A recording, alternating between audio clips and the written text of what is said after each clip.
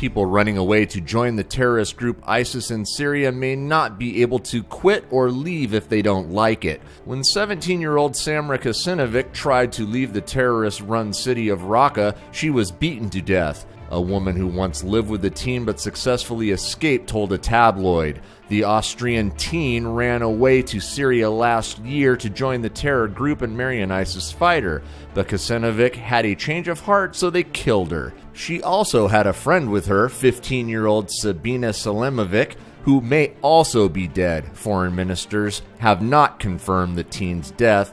The two teens were considered jihad poster girls, but were used by ISIS to inspire other young girls to join the fighters in Iraq and Syria. Experts think that they were sent to the battlefield because the Islamic State believes that anybody killed by a woman cannot go to heaven.